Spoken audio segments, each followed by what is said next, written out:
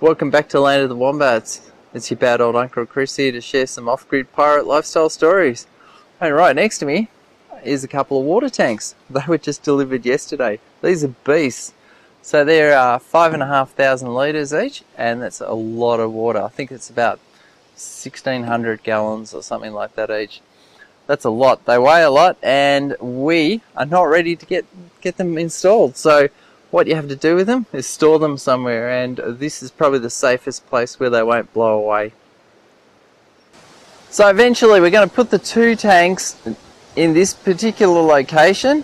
There's a roof, there's actually two roofs up top, and one is a cantina shed which we keep all our preserves in, and the next will be a firewood shed, and both those roofs collect into a large green tank up there. It's 8,000 litres. Whoa, it's windy today. Woo! And that will overflow down into these two tanks using gravity. So it's just the 90mm pipes. They're super cheap, and they'll last forever. They're amazing material. Nothing found in nature. And this site will be 16 feet that way and 8 feet back that way.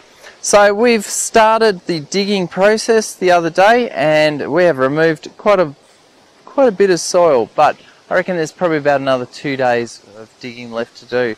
Now you've got to do something with all that soil, so let's go and have a look at what we did with the first batch of soil. So there's a storm coming tonight. That's what the forecast says. So a couple of days ago we deposited that first layer of excavated soil here. And this has brought this the level of this soil up. And the reason we did that was because when we finished this concrete stair project, it actually sat about that far above the ground level. And so the easiest thing is don't damage the stairs. Just bring the soil level up to meet the stairs.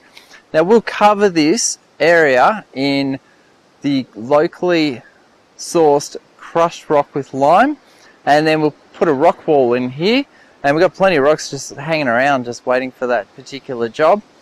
And yeah, and by the end of today you won't even notice, no one will actually know that it looked like it does now. It'll just look like it's always been that way.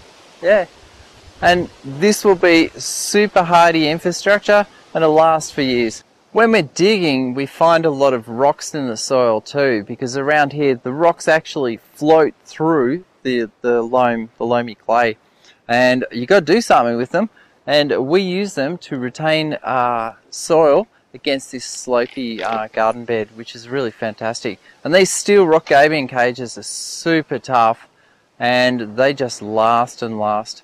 There's not really many better ways to retain soil on steeping ground. And you can also see in front of us we've got the boards that we cut up a few weeks ago with the chainsaw mill, and they're just sort of drying out in the weather. I mean, it's no real drama at all. They'll probably be better ready to use as construction for the firewood shed come spring. Anyway, the wind's picking up, so better roll, and we shall catch you all later next week. See you around.